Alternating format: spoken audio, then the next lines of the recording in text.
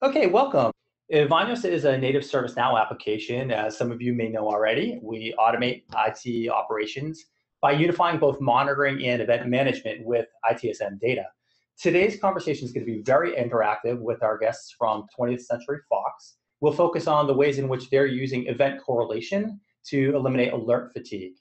We're going to hear about their ability to merge multiple events into single enriched tickets and how that quickly generates resource savings for them.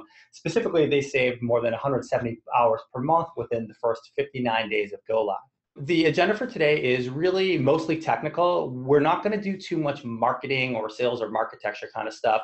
We do have a mixed audience here. There are some Evanios customers who want to know more about correlation. There are a lot of companies that are taking a look at us for maybe the first time.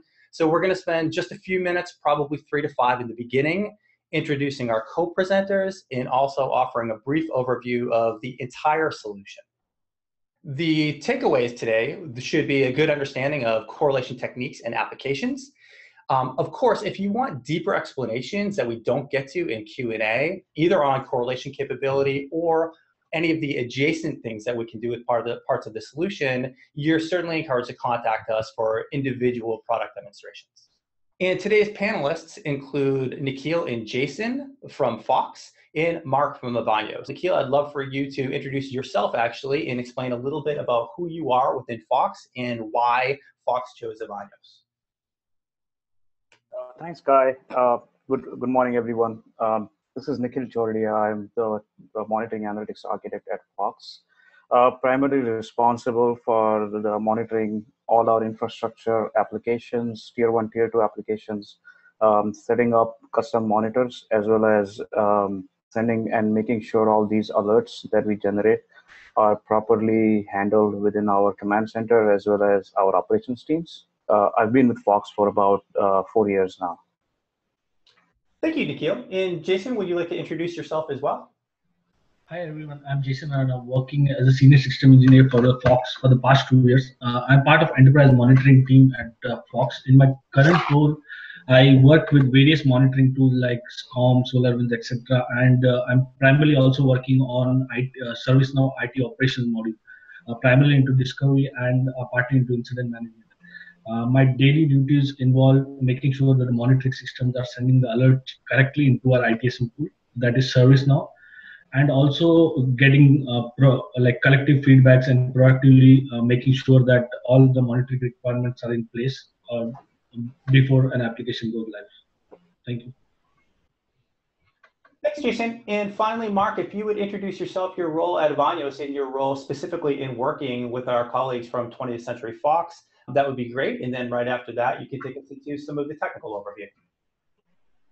Great. Well, thank you, Kai. So my name is Marc Jarjour, and I'm one of the senior architects here at Evanios. I am particularly excited to be part of that webinar because I've been involved with Fox from the very beginning. So I am very aware of the of Fox requirements, as well as the implementation and all of the results. So I'm very excited to share that with everyone. These are all the customers, or a subset of the customers, that are using our solution. And what I want to highlight is that it's a very, very diverse list, and it also covers all type of verticals. So let's start by talking about the problems and then why customers contact Evanios at the beginning. So I want to start with one of the code that one of our customers gave me when they were evaluating the Evanios solution. And what they said is, we tend to have a lot of notification and not enough valid monitoring. And this seemed to be the case across the board. It is very common for customers to be drowning in alert noise, to have all type of different monitoring tools that don't communicate with each other and also don't communicate with ServiceNow. So what we provide is a solution that will allow you to have a unified platform where everything is connected into a single pane of glass that will allow the engineers, the operation team, to prioritize events and then to automate as many processes as possible. The result of what we provide is less downtime, less time troubleshooting, and obviously an increase in operational efficiency. So we can summarize our solution in three main categories. So the first category is used to what we call it align. So we will centralize all of your monitoring into a single pane of glass that is ServiceNow. So for all the people that don't know much about Evanios, we are a native ServiceNow application. We run side by side with all of your other ITSM module. We will integrate all of your monitoring into a single pane of glass. And then once we have it all integrated, we will make sense out of all of the events that we're getting. At Fox, for example, we have SCOM, we have SolarWinds, we have 7 other integration. We receive all these events, we filter out the noise, it goes through our correlation and deduplication logic. We will provide you with event hierarchy and obviously automatic incident creation and all of it that comes with it. The last category is the analysis and the prediction. So here is where we leverage our algorithm and our machine learning to automatically score your events, to spot leading indicators, as well as providing you root cause analysis. So I'm going to spend one more slide to talk about the architecture, and then we're going to go into how Fox is using Evanios from a correlation perspective. So from a high-level perspective, here, your left side is all of your IT environment. So the IT environment could be on-premise, and it's moving more and more toward the cloud. We have a consolidation point that is installed on-premise that will be used to either receive the events or pull events from all of your monitoring tools, all of the events and the metrics. This will include the initial filtering, normalization of the event, and then finally send it into ServiceNow. So this portion over here is all ServiceNow, where the events will be received by our application. We will go through our deduplication and correlation, enrich the event with CMDB data, provide you with a very rich visualization and analytic engine, obviously creating incident or update existing incident, and trigger remediation that will go back to your environment and then fix any issue that occurred. So before I pass it to Nikhil to talk about the specific use cases and the implementation, so do we have any questions on the technical side? We actually have gotten some questions already. They seem to be related mostly around the protocols that are supported for direct monitoring. So if you could talk to that, that would be great. Sure. So from a protocol perspective, I'll split it in two. One is from an event management, we would use the command line, TCP, UDP, a pull mechanism, which include REST or PowerShell or any type of database communication. On the monitoring side, we leverage all of the industry's protocol, including WMI, Perfmon, PowerShell, SSH, Web URL, REST. It's a very vast inventory. Thank you. All right, great. So Nikhil, I would like to pass it to you to introduce Fox. Sure, thanks, Marc. Appreciate it. So, hi everyone. So we are 20th Century Fox. We were one of the largest media production companies in the world. You must have seen some of our really good movies that have come out. We have about 165 plus offices in 100 plus markets that are spread across 44 countries. We also operate in about 95 cities where we have branch locations. For us, the biggest hurdle to get into alert correlation was the diversity of our environment. We have a worldwide distributed network, a really, really complex infrastructure footprint. I mean, we have servers in branch locations. We have 4 data centers where we have servers worldwide, as well as a lot of monitoring tools. Not every region is able to be monitored. We can monitor with the same tools. We do have a mix of a lot of tools. And for us, it was really important to have a centralized place where we could see all this and a centralized place where our level 1 support can go in and see what to prioritize, what not to prioritize. Also, there is a big push at Fox for us to move everything to the cloud. So very soon we will be integrating a lot of cloud monitoring tools for Azure and AWS, and that's why this was really a perfect time for us to think about alert correlation. So here's a quick monitoring landscape of what's happening at Fox. We have about 12 different ways of getting in alerts currently. Before Evanios, we used System Center Orchestrator, and we wrote our own workflows to do like integrations with all these tools. This is just a subset of the tools, some of the known tools that people know. There are a lot of other tools in the system which probably no one has heard about. So the most important was SCOM, SolarWinds, New Relic, Splunk. These are the primary tools that we use, and VMware is again our VM farm monitoring. We do have a lot of hardware alerts that come in specifically for storage devices, like from NetApps, EMCs. There are a lot of alerts that come from our backup systems like Data Protector and VMware Backup and Recovery. And the worst nightmare of everyone is an email alert that fires from a system which does not support any kind of integration. So we do have those kind of systems in the mix here, and it's always a challenge to parse these emails properly and create alerts and send them to the right people. Those are some of our key tools that we use here. Obviously, we use System Center Orchestrator to process all of this. The biggest nightmare we always had was Orchestrator not being HA and Orchestrator not, and it was completely homegrown. So there were only two people here who know how to debug all of this. So we really wanted to get onto something that is more enterprise grade and which has much better HA and much better reliability.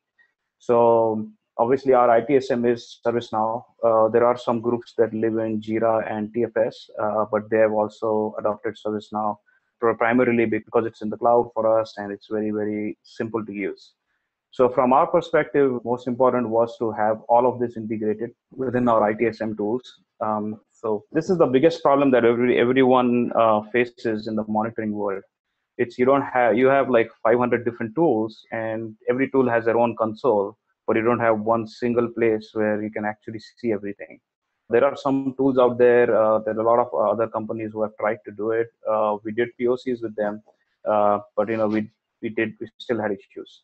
There is also too much noise because there is no cross-tool correlation. You cannot say, hey, SolarWinds alerted on network device at the same time SCOM alerted on 50 servers. Was there a correlation to that? I had no idea because the network team is looking at SolarWinds, the server team is looking at SCOM, and they don't know who's working on what is the root cause. There was so much noise in the system that we literally were at a point where we were rejecting some of the monitoring because it was too noisy. We had a lot of alert floods. As I mentioned, we have about 665 plus branch locations and 4 data centers. So anything goes wrong on the network side, everything behind that one particular switch or one particular router will just start alerting, and there'll be alert floods, and 50 different teams will get alerted. Application teams, the infrastructure teams, network teams, they get alerted, they get called, and then it is very difficult to understand exactly what happened. Obviously, we did have a very limited scope of alert suppression with Orchestrator. Primarily, the alert suppression was around like change management. So if the network team is doing a switch replace and they have put a change, it was kind of impossible for us to stop those alerts rather than just putting them in maintenance selectively, and it was a nightmare. So we wanted something that was really, really automated that could take care of, hey, there is a change for this CI or this alert or this entity, and I just want to suppress it automatically. So you don't have to essentially touch the monitoring tools and remember to put something in maintenance and pull it back out of maintenance. So from our perspective, since our monitoring is so decentralized, there are a lot of hands in the cookie jar. So we wanted to make sure that the monitoring piece works as it is. There is no touching, no extra configuration on the monitoring tool side. Everything we manage from an escalation perspective internally. Also, there was a big advantage to that, as we could test our monitoring when people literally brought down servers. So it was pretty easy. Obviously, all these 4 major points led to a lot of chaos in our NOC. Like they were literally pulling off their hair. They're like, what can we do to help them make sense of all this alert noise? So before Evanios, our NOC, we had scoped our NOC to only receive like high priority and critical alerts, and they were receiving about 5,000 alerts a week. And all of them, so imagine you have people in the NOC, they're calling 5,000 people or 5,000 teams and escalating these alerts and creating those outage notifications. So the mandate was that we want to take these 5,000 and convert it to under 50. When we did an analysis on what kind of alerts we were getting, there was a lot of correlation possibilities. There were some ways for us to make sure that, hey, this is actionable, this is not actionable. But since we didn't have one single pane, we couldn't make those decisions confidently. So then comes in Evanios. Along with Evanios, we did POCs with few other companies, few other products. There are certain reasons why we chose Evanios. The first reason being it is built on ServiceNow. So it works directly with our ITSM, change management, all our incident management, as well as our maintenance systems, patching, and all that. So it was kind of a very good prospect. So we did look at that. Was not probably the whole decision maker for us. The deal breaker was all the integrations, the bidirectional integrations that they have. Many other tools out there receive alerts and it's not bidirectional. So the biggest problem that I faced always was, with some of these tools is if New Relic wants to throw an alert, you have to actually configure a way to send that alert. Every alert that you configure in New Relic, you'll have to send it to that specific system. So it's kind of a monitoring overhead and prone to mistakes. Obviously, it's very difficult to automate all that stuff where, hey, every alert has to go to this system. So it's not that easy in some tools. In some tools, you can set up and you can do it. But again, bidirectional was key for us. And with Evanios, they were very open. They did a lot of customization to their integrations too for us, so that they could support our vision of bidirectional and make sure that it's seamless. So that's why it was kind of a really big thing for us to get bidirectional connectivity between all our monitoring tools. Obviously, since it's on ServiceNow, it was very, very easy for us to understand. Like Jason already mentioned, he and me and I, we both work day in, day out with ServiceNow developers, as well as we do a lot of ServiceNow development. We have some of our custom apps also built in ServiceNow, which was one of our evaluation criteria, that, hey, we have these custom tables in ServiceNow where we are tracking some really important business information, and we would like that information to be correlated with our alerts, and we could drive some business value out of it, which was kind of key. So, and since Evanios is on the platform, it had access to all those tables, so it was very easy for us to integrate those apps. It was kind of seamless. It's like, yesterday I went home and today morning I come back and it's already integrated. So it was that easy. Obviously, Evanios as a tool, it's very easy to understand. It's just logical grouping of everything. Most of the stuff is kind of automated. So all you have to touch is just really, really basic scenarios. One other thing was obviously they have a very, very rock solid correlation, deduplication, and suppression logic. Especially the correlation logic that I would like to speak about is, they can literally, you can do anything under the sun that you can think of with this correlation logic. We were able to correlate alerts from areas where we never even thought we would be able to. We were able to bring up correlation scenarios. We have close to like 35 correlation scenarios that we have implemented, and it just comes up naturally now. Now the thing is, all we do is we look at, hey, why didn't this get correlated? And now there is always an answer. This is how you do it, and it's pretty straightforward in Evanios. It's very, very easy to just put in one rule and you're done. So that's why, we love the platform. Obviously, on the business side, we definitely had a very fast return on investment. As Kai already mentioned, we dropped about 170 hours a week for our command center straight. As soon as we implemented this, there were like 59% consolidation of our alerts. It was very simple and fast implementation. The whole implementation was done in just 2 days. And we still continue to do our integration. So we have an engagement going on with Evanios that lasted for about 4 weeks to do all the integrations. But setting up all the correlation and setting up the product, it was hardly like a 1 day or 2 day thing. And obviously, I'm a big fan. Of Marc. He's been an excellent partner for us to work with. Always available. Whenever we need it. It was like it was one of the best partnerships we ever had. Thanks, Nikhil.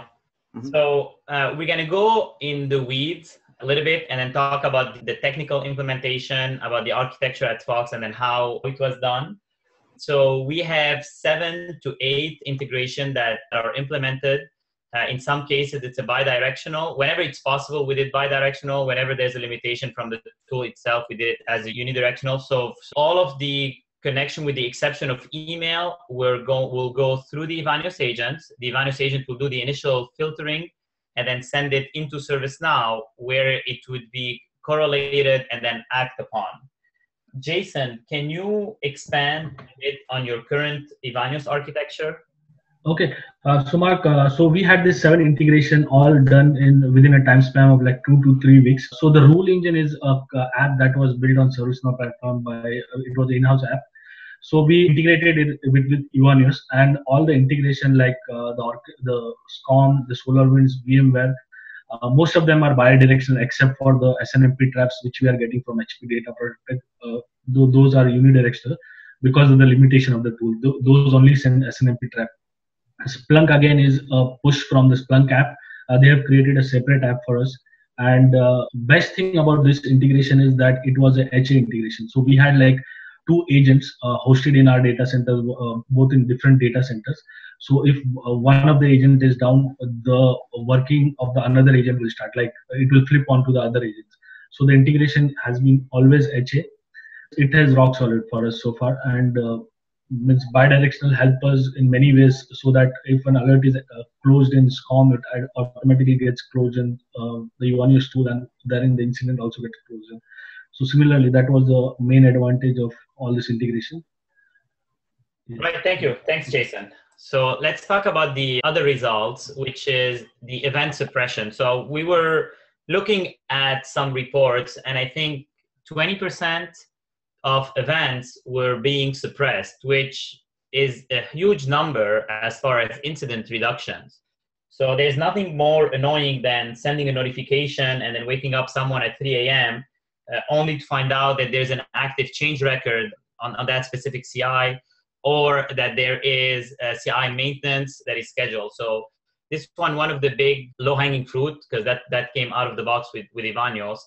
And what I would like is, Jason, can you talk a bit as far as what method do the group at Fox use in order to deal with maintenance? I mean, did they do everything through change management, or can you expand a bit on that? So we had this various implementation of like event suppression using Evanios. The previously we used to like depend on change management and all those ad hoc maintenance. But after Evanios was in place, Evanios integrated with our change management tool. So whenever there is a change for a CI and if it is comprehensive, the alert is to get suppressed. And similarly for ad hoc maintenance, we had like means a custom app in our side, so that every CI does have a maintenance window. If you want to do a maintenance, then use that maintenance window, and Evanios integrated very well with that. So whenever there is an means a system is shut down or any maintenance is going on, it will not affect, and the event will be in a blackout. So again, for scheduled maintenance like patching and all those things, we had this in place.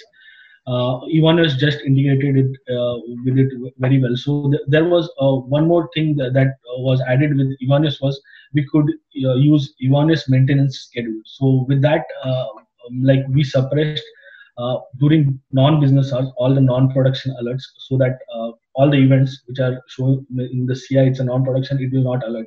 It will reset after the cycle, like in the morning 6 o'clock, and if the because of the bidirectional connectivity, it will again send the alerts back into ServiceNow during business hours. So that was the best thing, because in the previous tool we couldn't do all this like things. And again, for the patch management, whenever there is means we have all CIs have their windows defined, like during this time window the patch will be deployed. So during that time, Evanios would send the events into blackout, and after that, after the patch window, if the alerts are not closed, for some reason, Evanios will make sure it resets the monitor and it will fire the alerts again. So that's how we started really getting immediate benefits from event suppression from Evanios. All right, great. Thanks, Jason. So let's talk about the result number 3 as far as the correlation. So we all know what correlation is. It's basically receiving multiple events from either the single tool or multiple tools. The event can be similar or they can be related through some sort of a means. It could be the relationship can be based on the CI name, or it could be based on the location, or it could be based on a CMDB relationship. So it's very, very vast spectrum as to how events get correlated together. So from I'm going to focus on Fox and talk about what were the high-level requirements when we were implementing the correlation over there. So one is the incident description need to always indicate what failed. And if we have more than one CI or more than one more type of events, to include that in the short description. So the description should always be, I don't want to be correlating 20 events and then have the engineer have to go deep into the work notes to know that this is a correlated incident. So it has to be very clear on the short description that this is a correlated and then how many CIs are being impacted. Number two is the priority of the incident is always driven by the worst offender event. And it will always be adjusted once we have more than 10 affected CIs. So the priority is dynamic as well. I could potentially create an incident with a P4, but then if I get something that is higher, then the priority gets dynamically updated. Also, it was not an all or nothing requirement. So some specific events at Fox are excluded from the correlation. So Evanios provided the flexibility to be as generic as we need to or as specific as we need to. Number 4 or 5, I'm not sure where I am on that list, but from an incident resolution, since we automatically resolve incidents, we only resolve them when all the correlated events are resolved. And this is a common request that we get from our customers. If I have 20 events combined into one incident, the auto resolution only happens when the very last one closes. And finally, the correlation is often based on time as well as the number of occurrence. So as an example, for backups, we will only generate an incident if the same job fails 3 times in 12 hours coming from the same backup server. So there's always a combination between time and the number of occurrences in order to mix things together. So what I want to do next is talk about some specific use cases that were done at Fox. So the first use case is a typical one. So this use case is if a network component goes down, how can we not be flooded with ticket and notification? So we tend to monitor critical application and devices from multiple monitoring sources. If I have my router in a specific branch goes down and I'm going to receive 100 events telling me that my servers behind that router is down, all of these things need to be correlated and combined into one incident. So here I want to pass it back again to Jason. And Jason, can you share first with how this scenario was handled prior to Evanios and then how is it handled now? And if you can also explain a little bit as far as the branches. So if we do correlation differently, if it's a branch or if it's a data center. Okay, sure, Marc. Yeah, so in this scenario, like Nikhil mentioned earlier, that we have like 150 plus branches. So what is to happen, like on ongoing basis, there is to be some problems at the site location, the network devices were down or something. Then we used to get credit from like a lot of alerts from that site. And means the NOC was finding it hard to determine like who to call during such events. So what we did was, on all the CI, the location was common. We knew, and these are the branch sites. So we wanted a way to correlate all the events in a particular time stamp, like a 30 minutes time window. If all the alerts are the same and belonging to the same location, we wanted to correlate it, because that is the most of the use case. Like in a month, I would guess at least at the minimum 5 branch sites will go down, but it could be more than that. I'm just giving an arbitrary example. So in this scenario, if you can from the screenshot, you can see that there is only one incident for all of these alerts from SolarWinds and also from SCOM.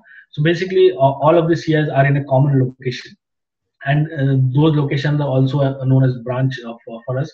And we have correlated all based on the 30 minutes time window into one incident. So tier 1, whenever they get an incident, they will get only one incident, and they will have to look to the events. So basically, if the branch side comes up like in another 15-30 minutes by help of the network team, then all the events will get closed and the incident will get closed, thereby reducing the efforts on the tier 1 side. So in this example, as you can see, we have the short description and multiple CIs. So whenever it gets the ticket, they have to make sure that all the CIs and the associated events are closed before closure of the ticket, or the auto closure also kicks up once all the events are closed. So that was the most heavily used case in Fox, because we have 165 site and mostly branch location. For data centers, we cannot do this because data centers, like some of this hardware alert comes in and we cannot correlate 2-3. But for site, we could do this because in a 30-minute time frame. But for data centers in different location, we handle it in a different logic. So that's about it for this type of correlation. This is highly used in our case. So let's go to the use case number 2. So if I come back to the code that we got from one of our customers, we tend to do too much notification, too much incident creation, and not enough valid monitoring. So for the same issue, for the same application, we will generate all type of notifications. So an example, we can have a port down. If an application goes down, we're gonna get a port down alert. We're gonna get a URL down. We're gonna get a process down, an application down. So for one failure, we will receive multiple events coming from different tools. And the reason is because these are critical applications. So all of these are important, but it's not really necessary to treat them differently because they are all part of the same failure. So this is another use case that is also heavily used at Fox. And Jason, can you share a bit the benefit of this correlation logic and then how it's being used? Yeah, so in this case, what we have done is like for all our apps, okay, supposing a URL is down or a TCP port is down, so we have to monitor it on individual basis. Like New Relic is monitoring the app and SCOM is monitoring the TCP port and something like that, like other tools. So what we did was in that case, if it is time bucketed, okay, if it is time bucketed within 15 to 20 minutes, if all of these come together, then we club it into one ticket so that whoever is the incident owner has to make sure all the incidents are closed, and not just creating 4 or 5 tickets. Because earlier we used to find it difficult because these are from different tools like New Relic and SCOM and SolarWind in some case. So in this case, what we did was we correlated all the 3 incidents into one, and just the one incident was worked by the engineering or the operations team. And because the short description had multiple events, that means it was not the same CI, but it was multiple events from different sources. So we had to make sure that all the events are closed before closing the incident. And in some cases, if you close the incident, okay, somebody in inventory close the incident, then it will automatically open, because in either of this like integration, the alert is open, it will automatically create that incident again.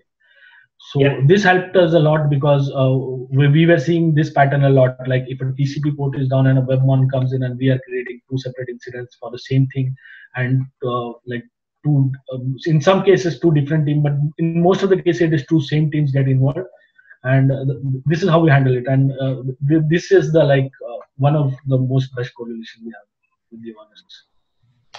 Jason, thanks. This is Kai. And Marc, we have a lot of questions coming in right now. So I think it's probably a good time to pause and take 1 or 2 of them before we move on to the final few slides, and then, or the final use case, and then moving on to the final few slides before Q&A. Specifically, one that just came in that's really relative to what you're talking about right now is in terms of defining the app by CMDB, right? So question from Ken was how we're tying together, whether it's through URL or port, et cetera. So if you could expand on that a little bit, that would be great. Sure. So the generic answer is it could be defined in the CMDB, or it could be defined in the alert itself. In specifically at Fox, the relationship between a URL down, a TCP port, and an app down is not defined in the CMDB, at least not yet.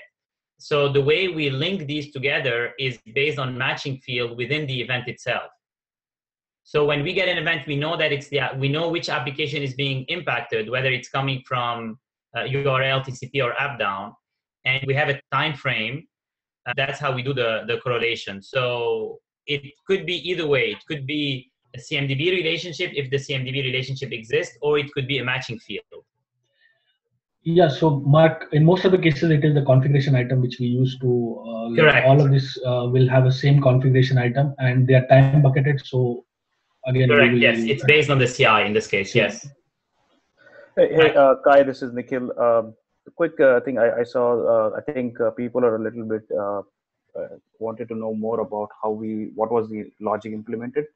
So for branch locations, all of our configuration items that we have discovered have their own specific branch locations. And with Evanios, we could, since it has access to our CMDB, as well as it can go any level deeper, even to the locations, we were able to say, okay, now all these alerts are coming for these CIs for the same, for different CIs in the same location. And that's how we club them together. Also, for this slide that you guys are currently seeing for applications, all of our app level alerts coming from New Relics, COM, there are some of them coming from web monitors. All of them basically linked to an app CI. And the way we had done it is we have a lot of custom management packs in SCOM that we have somewhat written to automate all our CI extractions.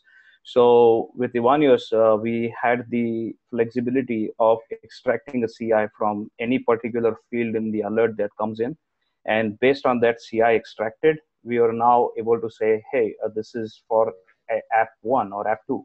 And now correlate everything for that one app, which is one CI. So we were able to say, okay, for one specific CI, if you have 50 alerts in a matter of 30 minutes, then combine all of them together. That was the logic that was used. Okay, all right, good. So let's proceed here. So Nikhil, do you want to talk about this correlation use case? Sure. So I'm pretty sure everyone has apps that are on clustered servers or clustered apps which are running on different servers. So this is more around clustered apps that are running on different servers. So the idea is there is an app which has 6 servers underneath. The servers are not clustered, but the app has processes running on 3 of them, and the other 3 are passive. So the clustering is on the app level. Now, this was a very unique scenario where we had no way for us to link those process alerts, that if the process goes down on all the servers, then alert, right? So we did not have that capability when we did our previous integrations. So what we did with Evanios was, since it was so flexible for us to pick and choose, we were able to say, hey, if there is an alert on all these 6 servers, if the process goes down, only then alert. So the way we implemented that was, we will be getting the process alerts for the passive nodes for sure. So we don't process those alerts and put them straight into and create incidents. Those alerts are kept in a holding bucket. And once the new alerts come in from the other 3 servers, that means the app is completely down. That means both your active and passive nodes are down. You actually create one incident which will say the app is down. So that actually helped some of our really tier 1 applications to scale monitoring across their servers, because many times these applications are vendor produced, or there is no control on how we want to do the clustering. So this was like a very, very unique use case. The other 2 use cases that you saw were very generic. This is a very unique one.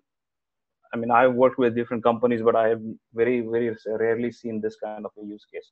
And to be able to implement that so easily, I mean, we implemented this, if I'm not mistaken, in about a day and a half, including all the code and everything. So it was very, very easy for us to integrate this.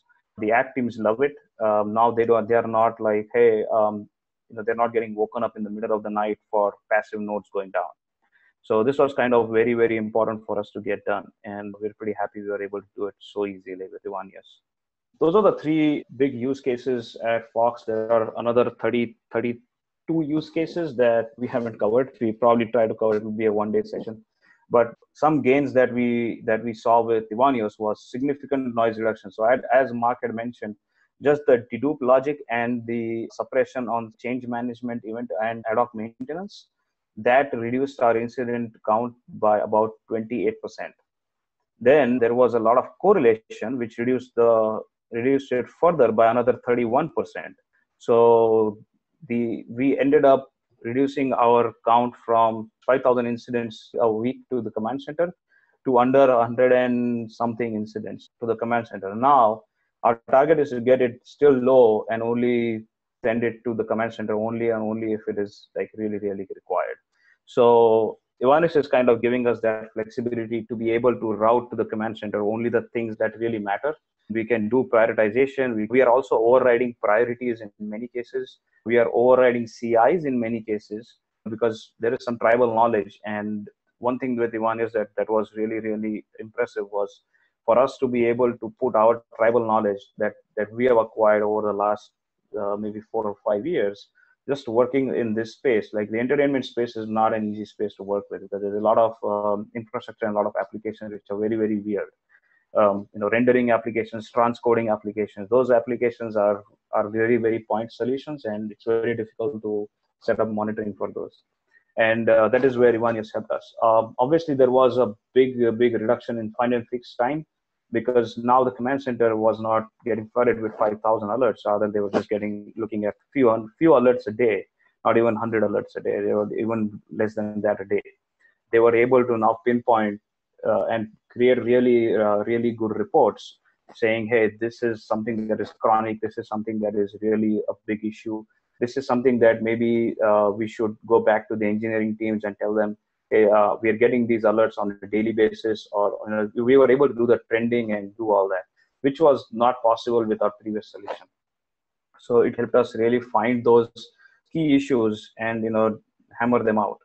Obviously, there has been a big cheer in our NOC. The good part is Evanios has been so easy for them to, from a transition perspective, they're also coming up with their own correlation scenarios for us, which is pretty fascinating, because there are some things that we probably don't see when we are not on the ground. And when they see it, they bring it to us, and we try to see what the feasibility is, and we then implement those. There has been a really big uptick in RCAs.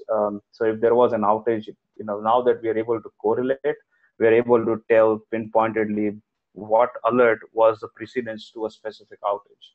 Previously, we never had that capability, because we have distributed teams. We don't have one way to figure out, hey, there was an alert. Yeah, there was an alert in SolarWinds, but there were 4 alerts in SCOM. Now, which of these is a precursor to everything?